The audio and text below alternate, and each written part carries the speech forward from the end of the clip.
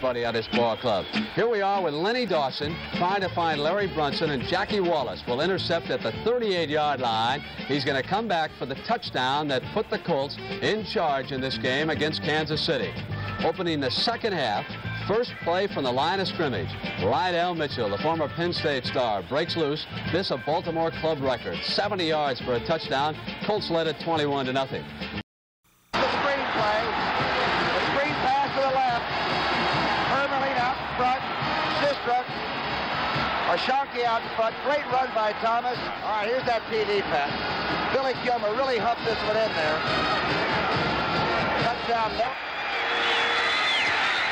That's good. Left. Don't forget that. Tarkenton back. Running. Brundage chasing. Tarkenton throws across to Foreman, and he got it. Tarkenton back to pass. The heat's on. Dennis Johnson had it. He fires outside to McClanahan. McClanahan across the 50 to the 45. Tarkenton goes back. McClanahan swings out. Good time. He's chased by Talbot. Tarkenton fires for guess who? Stu Mouse to hold at the 35. He's not going to make it. Deflected by the Redskins. Harold McClinton lets it die at the 5-yard line.